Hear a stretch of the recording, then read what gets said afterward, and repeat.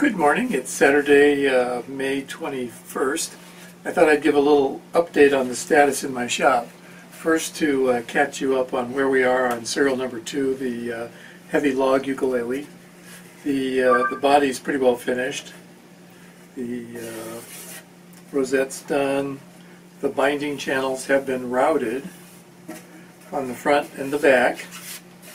The neck has been shaped and it looks right and is ready to go.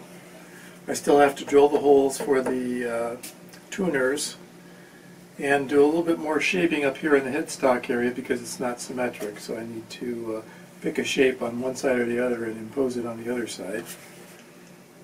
In order to do the binding, I have to hand chisel some slots in here so that the binding can disappear under the fretboard, which will go right there.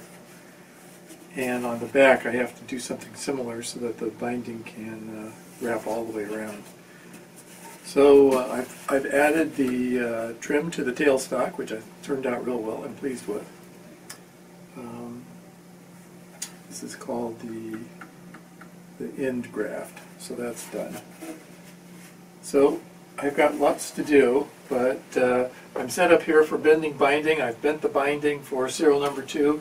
I also have binding bent ready for serial number 3 or 4. So I have a lot done there. But now I need to move this mess away so that I can carve these little binding channels for the binding, and then I can get this thing bound, which will be a good thing. So I'm ready to start that, and that's what I'll be doing today.